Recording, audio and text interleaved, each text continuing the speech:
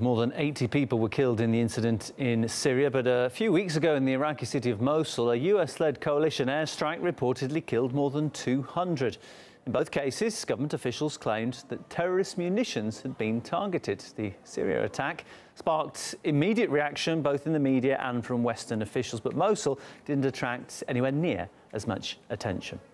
OK, lots to talk about. Let's bring in US State Senator for Virginia and also a former prosecutor at the Pentagon. That's Richard Black, joins me on the line now. Very good evening to you, Richard. And I want to start with that immediate comparison, because there are a lot of similarities, I think, between the allegations, the claims that a US airstrike killed more than 200 in Mosul. Now we're looking at more than 80 dead in Idlib, the claim there being that this is the Syrian government.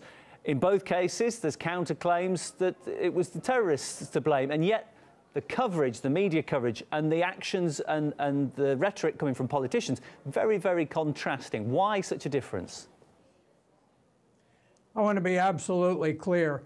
I was the top prosecutor for the Pentagon, and as a criminal expert, you always look for motive. And I defy anyone in the media to give me a motive for why Syria should use poison gas against the rebels. Now, why would Assad snatch defeat from the jaws of victory?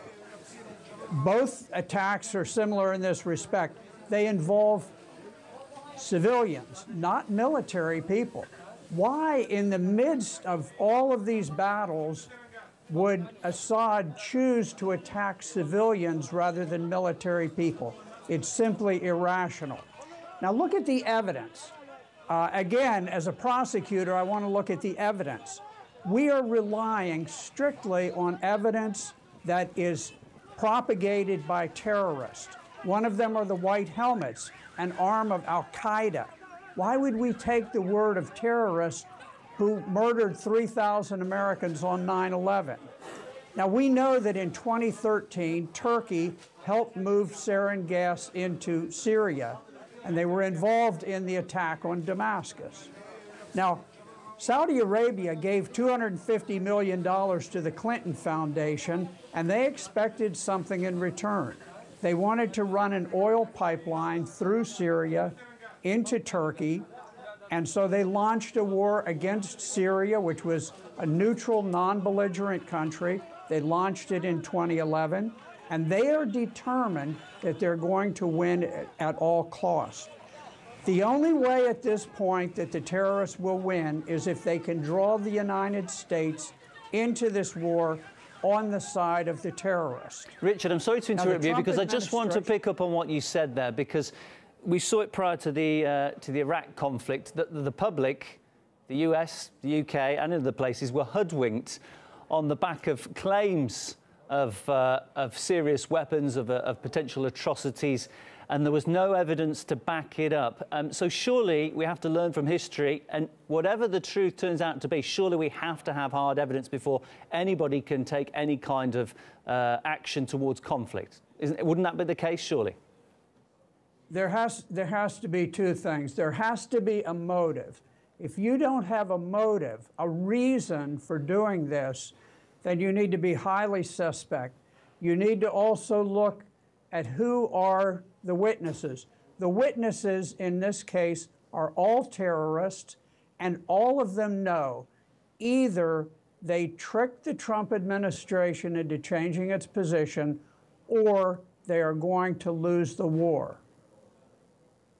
You mentioned briefly the white helmets. The videos from Idlib now circulating online, and quite a lot of people have commented on the fact that these aid workers, however you want to refer to the medical workers, don't seem to be wearing any kind of protective equipment for dealing with what we're told were hazardous materials. I just wondered what your take is on that.